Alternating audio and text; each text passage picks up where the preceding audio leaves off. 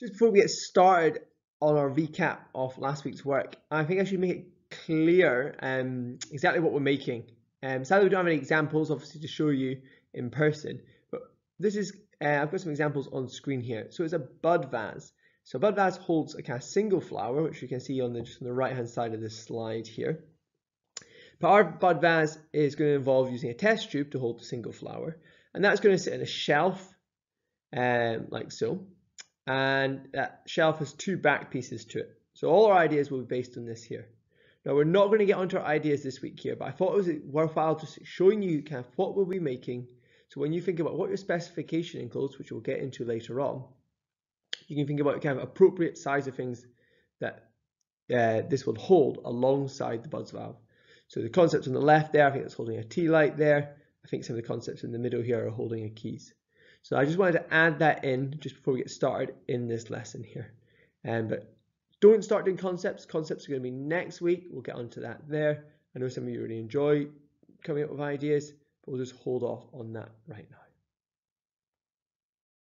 Hi there. So let's recap on where we got to, have got to so far with this project. We've done our research on a Memphis group design movement, and hopefully you're happy with it. What success criteria you met there. Remember, you can always go back and put some more work in, maybe add some more images to the poster. Images really are key at this stage here because it gives you a really good understanding of what the Memphis group design movement products look like. So if you don't fancy going back to edit your poster, you can always just copy some more images onto that page there on OneNote, so you've got a better idea of what they look like. And that'll make it easier as you come to develop your own sketches. Which is probably going to be next week. So that's what we got to. We had our success criteria there, and hopefully you were happy with what you got to there as well. Remember, any questions or you want any more feedback, do let me know, and I can explain to you maybe why you're at a certain level there, how you can improve to get to the next level there as well. So this is what we're going to be working on this week here. We're looking at design brief, analysis, research, and specification. So ideally we'll be working on a sheet of A3, and if you have A3 paper at home, that's great. If not, don't worry. What I'd recommend is we do our design brief and analysis on one sheet of A4 paper, and then do our research and specification on another sheet of A4 paper. And we can just take a picture of those two sheets of paper at the end of the task and upload them to OneNote. The design brief is found on slide 4, and you just need to copy it out word for word. I'll go on to explain what the analysis is about on the next slide. So from our design brief, the next thing we're going to move on to is carrying out analysis. We're going to use various design factors to analyze the design brief. So we're looking at function, ergonomics, material, aesthetics, environment, and user. And you can see an example one here. It's done with using colouring pencils, but plain pencil or pen is absolutely fine. You can also look at the example on the previous slide as well. So the center of analysis, our mind map, is our bud vase, and coming off that we've got function. So what's it got to hold? Look at the design brief. What does it specify it's got to hold? So is that the test tube for the flower? Is it also what? It's also one other item. What could those items be? You can put lots of options in there. Aesthetics. What should they relate to? Now, so we just carried out a lot of research. So that research should help guide you on what the aesthetics should look like. So think about the colours, the shapes that you've learnt about carrying out that research. Environment, where is it going to go? Remember, this is a product that you're going to manufacture and get to take home. So where could it go in your house? What are the considerations for each of those rooms? In a bathroom, for example, it would be damp. Is it going in a room with a certain colour theme that maybe you want to try to incorporate some of the colours in as well? Ergonomics, that's about the kind of human interaction with the product there. So that will depend a little bit on the function. So what other product it might hold there. How easy to replace the flower, how easy to hang up, how easy is it to put your keys on, for example. We've got materials, so it's got to use pine and acrylic, but it's also got to use a glass test tube.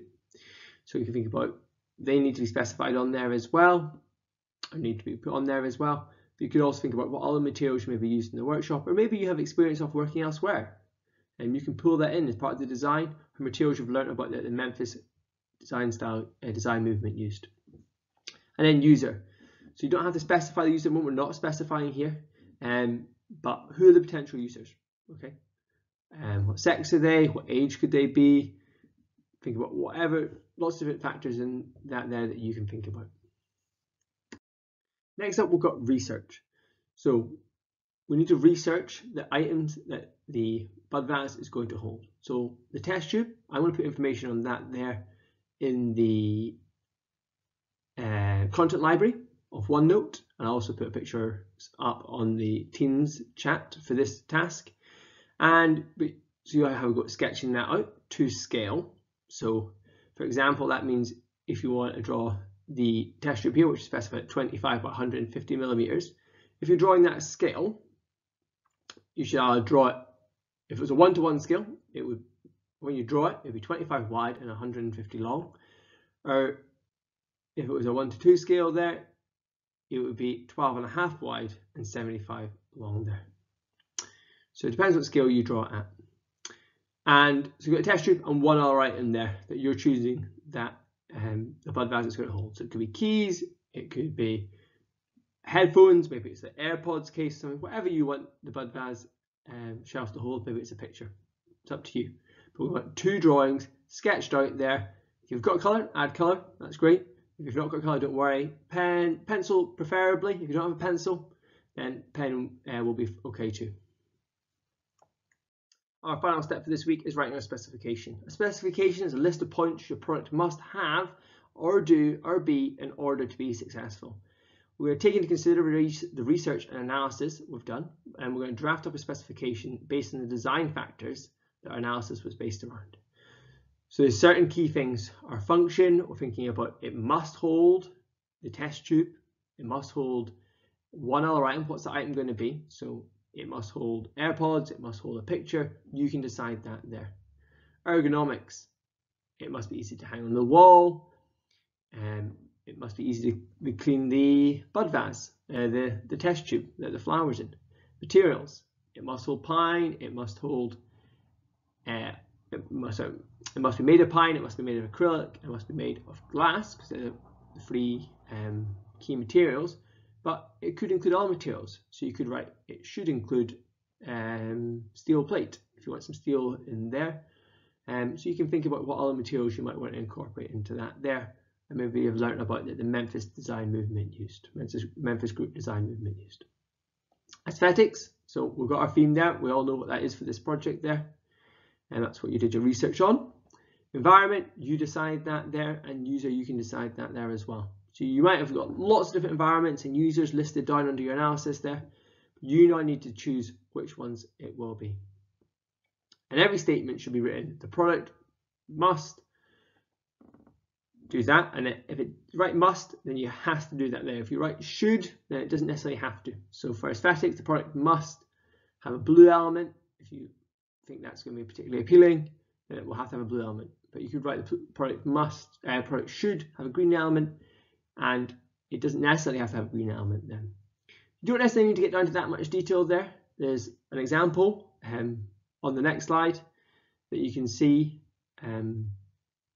of a design brief, design specification, sorry, but the more you add to it, sometimes the easier it is to tell if your design is going to be successful.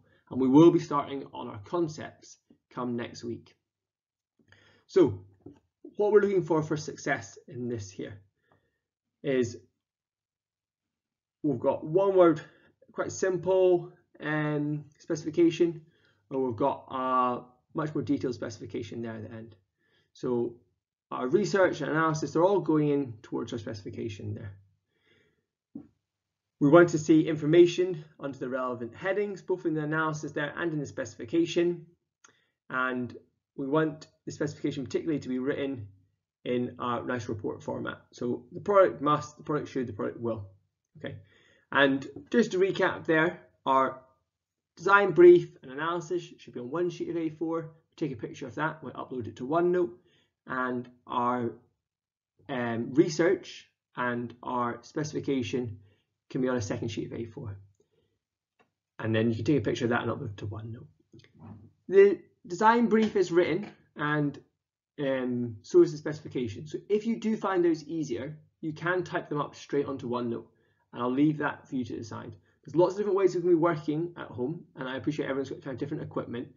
So that's why I kind of feel that if we're working on paper, taking a picture, that is the most kind of straightforward way.